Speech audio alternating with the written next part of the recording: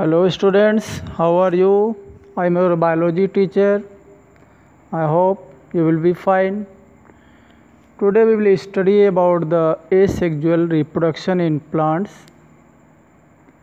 as well as in animals. In animals it is carried by binary fission or budding, fragmentation, etc. So we will take an example of amoeba which divide into two parts. Clear? This is known as binary fission. It is carried when favorable condition is there. If there is no favorable condition, then amoeba divides by multiple fission. Okay? Now take the example of yeast cells which divide by budding, which is a asexual reproduction.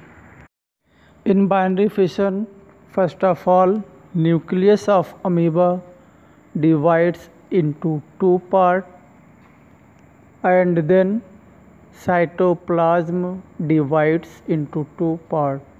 It means first of all karyokinesis takes place, then cytokinesis. Okay, and in budding a small constriction takes place in the yeast cells which later change into buds, and after the detachment of bud, that bud live freely as a single entity. Thus asexual reproduction takes place in amoeba and yeast cells. I hope you understand very well about asexual reproduction. Please subscribe the channel and press the bell icon.